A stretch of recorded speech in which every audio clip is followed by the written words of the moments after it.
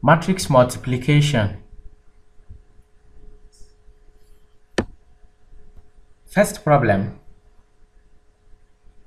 We are given matrix A and matrix B. Matrix A is of order 2 by 2 and matrix B is of order 2 by 2. So their multiplication is defined. And it gives a resulting matrix of order 2 by 2. So now we have to find AB. So we find the product of A and B. In our solution, we bring matrix A and followed by matrix B. In matrix multiplication, we pick the first row and pick the first column. So we pick this first column, we multiply and sum up the corresponding element. So we have 3 times 2 gives 6. Negative 1 multiplied by negative 3 gives positive 3. That will give us plus 3. So we have multiplied the corresponding elements and we are adding them. So we still hold the first row in the first matrix, and we now go to the second column of the second matrix. We do the same thing. 3 times 4 is 12. Negative 1 multiplied by 1 gives negative 1. So we have it minus 1.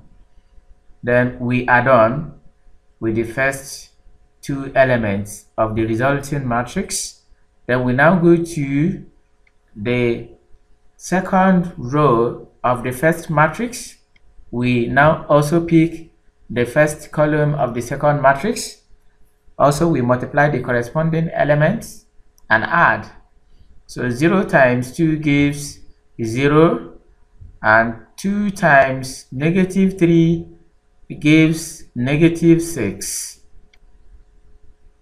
So we are done. We now still keep this second row and go to the second column.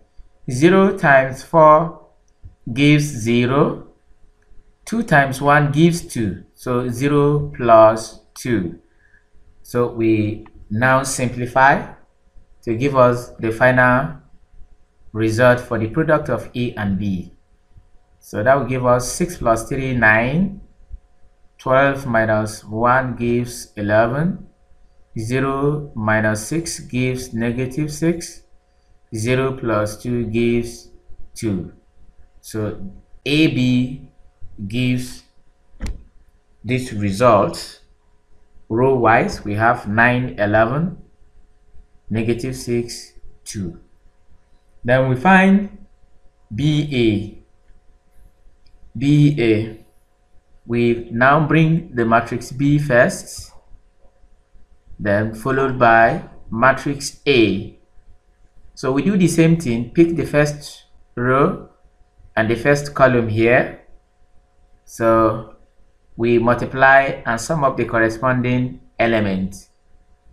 2 times 3 gives 6. I have 6.